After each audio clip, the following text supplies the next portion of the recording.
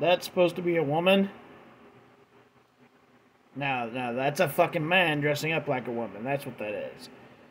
Bud Light chose this over the common American customer.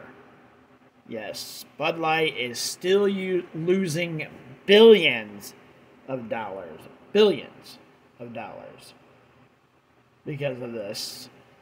And they don't seem to care because they keep paying for all kinds of other crazy ass shit that has to do with this type of stuff.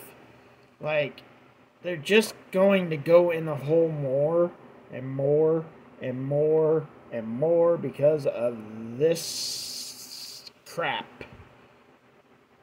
If you want to be gay and be with a man or be with a woman or pretend you're a pan or a cat or a dog, I don't give a shit.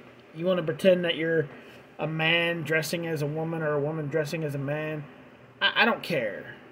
But this guy here in the picture, not Alan, this thing here in the picture that's pretending they're a female, actually does a lot of stuff where they show videos towards young kids.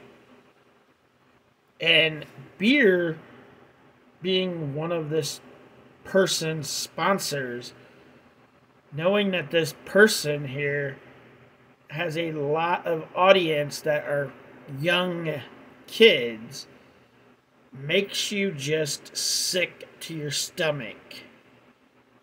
Like, if this person wants to pretend they're a female, that's their life. But when you bring kids into it, and that's what was happening, even though it's Budweiser, people are going to be like, well, kids can't get beer? Who gives a fuck? We were all kids at one time. If your mom and dad walked away from a beer, you'd go and get a sip, or you'd freaking get in the cabinet and get your own. Everybody tried it probably when they were younger. Most people. Let's not say everybody, but most people tried it.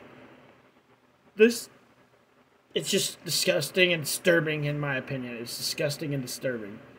And I'm glad Budweiser's losing money.